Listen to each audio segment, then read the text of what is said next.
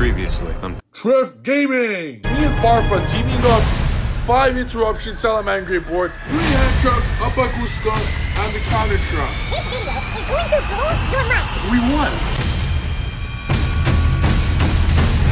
The FTK was too consistent not to show you guys the deck profile. You guys already saw it. You guys already saw the infinite amount of ways to put up the FTK. Yeah, boy did it again. Your boy did it again. He broke pendulums yet again.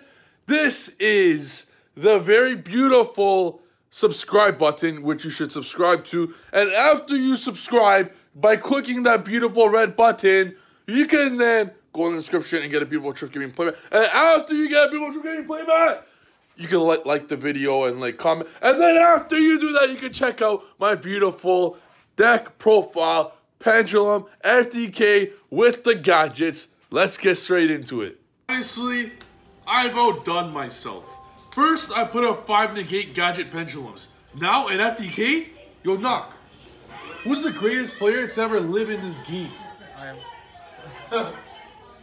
The correct answer is Pengon. I'm going to show you exactly why with this incredible Gadget FTK Pendulum deck. Yeah, Gadget Pendulum FTK deck. Let's go. So this is going to be deck profile. The other video is going to, you guys already haven't seen already. This is going to be my second video. The first one is a combo tutorial. So if you haven't seen that yet, go to it right now. It's absolutely amazing. Make sure to subscribe to the greatest YouTube channel known to mankind. Get this beautiful Trif Gaming playmat and FTK your opponents on it and watch them squirm while you smile.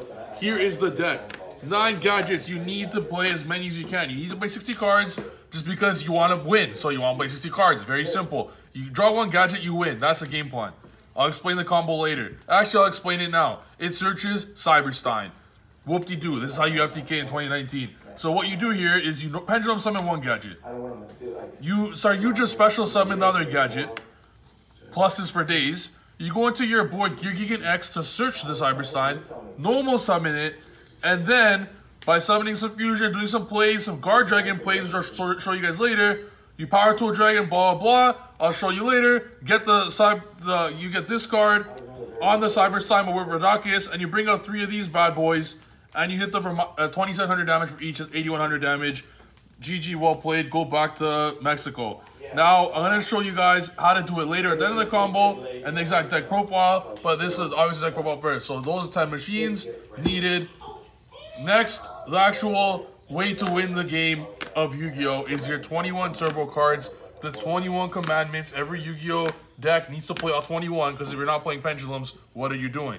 So you need to play 21, not debatable. You want to play pure pendulums with no rusty, no nothing, 40 cards, you're an idiot. You must play Dragon Ravines and Terraformings. It's your win con going first and second. More turbo cards is more auto win, and more Yazis are also more auto wins.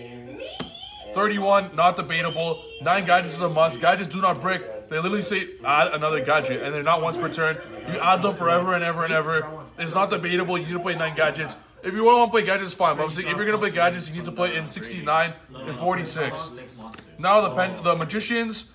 I'm introducing a new magician here. Dragon Collar Magician. Better than Purple Poison.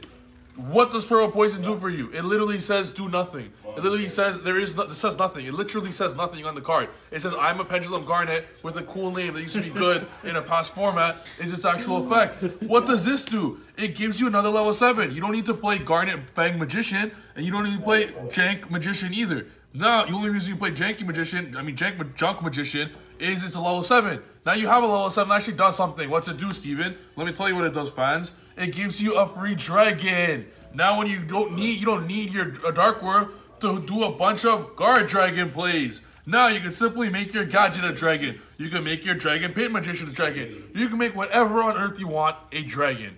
So because of that, it opens up so many plays with the guard dragons to FTK your opponent into oblivion, also ensuring that you don't need another level 7. 2 7s, perfect, no bricks, none of these brick, they're good to draw. The level 7s are great to draw because the combo is very easy to do if you draw 2 7s. And Oath is obviously not a brick, so literally 0 Garnet Magicians. So far, no bricks in the deck. So drawing Cybersteins are literally FTK auto win itself, and drawing gadgets plus 50. So no bricks so far. What else? 6 more auto wins. Why would you not want to play get any skill you want in your deck? Also, any levels you want. Next, Jackals. A great way. If you draw into this, you even negate your opponent hand trapped. If they're trying to save their hand trap for their FTK, you stop that. You say, no, I got a Jackal. You're not stopping my burning you for game. You win. Next, 2 Dark Worm, 1 Gate 0. You want to summon the gadgets. You don't want to normal summon the Dark Worm. Dark Worms are literally only there. The only reason you're playing 2 and not 1 is in case you hard draw 1. You want to always Foolish or Ravine or Shrine it away, which is why you play 2. If you play 3, it's only if you're not playing another normal summon in the deck. But if you're playing a normal summons in the deck, like a whole 9-card engine normal summons, 2 is like, without a doubt, don't play 2. If you play 3, you are the definition of a sheep, and you're talking to the shepherd. Next, Symphonic Warrior Mics. This card is busted. I'm going to find a way to play this in every deck moving forward, especially when you throw in a normal summon engine in it. Like, the card literally says, Gemini Seraphonite without playing 50 bricks in your deck. Why would you not want to play it? And it's a Pendulum, Electromite, Send It, Pen Summon, extra normal summon that turn. Gadget's not summoning itself by your normal summon, that gadget's going to get back another gadget. That gadget's summoned by a Yugioh summon, that gadget's going to get another gadget. Mic summon, that gadget's going to summon, get yourself another gadget. Then your pencil summon, get yourself another gadget, etc, etc, etc, etc, etc, etc, until you win. Destrudo. Yeah, really, Yugioh, my Vortex negates. I still win. Destrudo, bring it out with the Guard Dragons, and if you draw it, whatever, all good. Allure, you want to cipher through your deck to get the good cards. Well, there are no bad cards, so I don't even know why I played this. I used to play it with bad cards like Black Fang, but now we don't really need it, but draw power is nice. Lastly, the other win con, if you draw it, it's so much easier to OTK. 3 of these. So if you, for those who don't know, you bring out Cyberstein with the gadgets. As I said, where are you? Okay? You bring this out. Like, I swear gadgets were made for Cyberstein. Like, they kind of look the same. They actually look like they're literally the same card. Gadgets are made to search Cyberstein, I'm telling you. Now, you search Cyberstein, the Guard Dragon combo, which is why it's so broken, gives you a free Destrudo as well as a free negate to stop them from negating your FTK. And Power Tool Dragon, which is what you're going to make with Destrudo, because it's a Synchro 7, is one of these. So you show them 3. If you draw 1, it's okay. You don't need to make a Power Tool Dragon. It makes your play even easier. And it makes you can put up another negate on top to negate in case you have 2 hand traps to negate your FTK. And then you simply put this on here. You link away a bunch of times, and you end up. What this does is it lets you use Cyberstein's effect without paying costs, and you can use it as many times you want per turn. Bringing out 3 of these bad boys with 9 cards in the field by the end of the combo. You're gonna have a Yugioh. You're gonna have something like this: a Yugioh, a Vortex, a Cyberstein, 3 of these, and then 2 scales, whatever it may be. And it's simply gonna, this is gonna be 9 in total. 1, 2, 3, 4, 5, 6, 7, 8, 9. The effect of this, do damage to your opponent, multiply by the amount of cards you have by 300. So 9 times 300 is 2,700. Times 3 is 8,100 equals auto win, Trif math. So that is the main deck profile. And I'm gonna show you guys the extra deck. And it's honestly 99% success rate.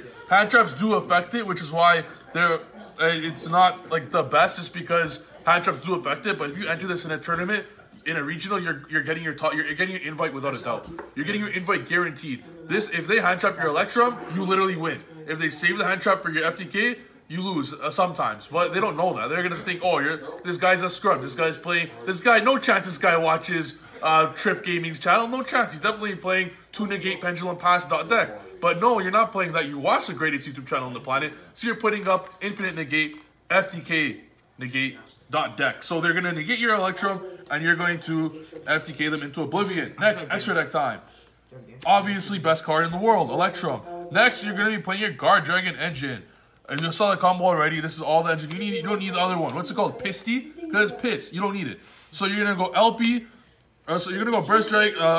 Basically, you summon Dark Worm going to LP. If you don't have access to Dark Worm, your boy Dragon Caller is gonna come clutch. Better than Purple Poison with Guard Dragons. Targeting that to make it targeting the card here to make it a dragon if you don't have Dark Worm. Then you go into Burst with the card here, bringing out the Destrudo. Then with the Destrudo and this, you go into Agar Pain, giving your opponent lots of pain, and then summoning out Vortex Dragon.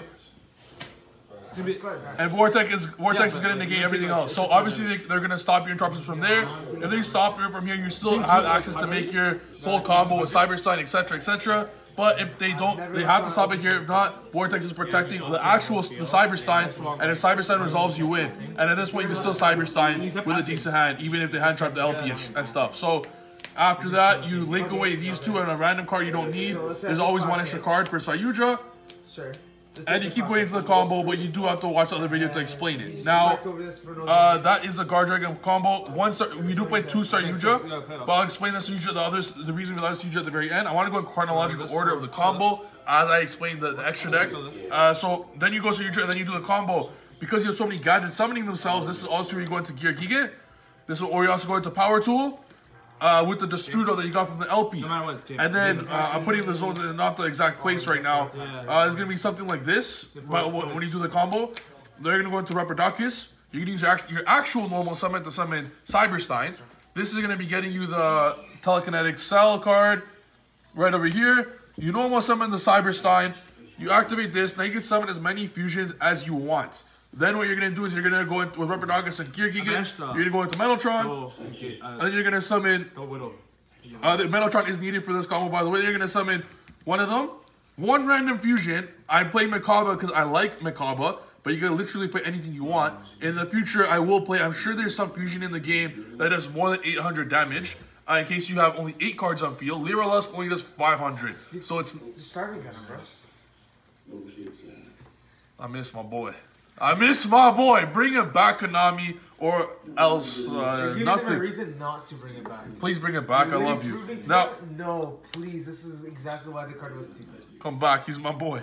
Now, what? After that, you link these away for that second Yugioh I told you guys about, giving you 2 extra zones where you summon the last 2 and OTK your opponent into Oblivion. You're gonna obviously have 2 scales because how do you pendulum summon without 2 scales? And 1, 2, 3, 4. 5, 6, 7, 8, 9, Trif math, 9 times 2700 auto win. That's how you do it. Now, whatever. 3 times 27. Now, what? So, oh, you Imperm? Imperm? My Electrum, right? Neg, win! Let's go. That's what you do. Now, if you notice, there's a lot of extra deck cards for the combo. No problem. I got you guys. So, side deck. You're going to think outside the box because that's what we do here at shepherdgaming.com to take care of all the sheep in the world. So what we do here is we literally side an extra deck. Yeah, this is called having a brain. So since you're siding since you're maining, you're pretty much all extra decks for the combo. Obviously the extra deck has a lot of cards that are good going second as well. But you want to make sure you have the broken stuff. So you're siding out the FTK going second. You want something for Cyberstein to be amazing. So after they waste all their interruptions on your Electrum, your Guard Dragons, Scared of Boral Swords, you whoop them with a little Exterio play coming, which you're still searching your boy Cyberstein, and you're still getting Exterio. After you clear their board, they're gonna be left with an Exterio, a Boral Sword, etc., etc., and your opponent cries. And a Jackal, Vortex, all that jazz. Yazi, you side into the Mirror package as well, because it's 2 broken going second, and you want all the Borals, and the way you beat Thunder is just summon this guy and call it a day. You have 9 more cards left in your side, or another way to beat Thunder is 3 Sphere modes. You got Boraload, Sphere modes, you win. You don't even need to draw these cards, they're just nice auto wins. So another card is 2 Denko, 2 Heichunade. Sky Striker do suck, but I did get cucked by them the other day, so I thought maybe I need to decide more than 0 cards against Sky Striker. So we put 4. So Heichunade is pretty good against them. And against Salamanbai, 4 cards are enough. 2 Denko, 2 Red Reboot. That's all you really need. If they have hand traps, they don't do shit anyways. That's a deck, absolute auto win. Go check out my combo tutorial if you haven't already. It's absolutely amazing. And honestly, I've outdone myself. There will be a spot for me in the Yu-Gi-Oh! Hall of Fame when it's all said and done. But until then, I'm going to keep breaking this game and Konami unban me so I can do it at events. Hope you like this video. Get my beautiful trick gameplay in the description below. Shout out my team Game Nation, and we'll see you guys next video. Peace.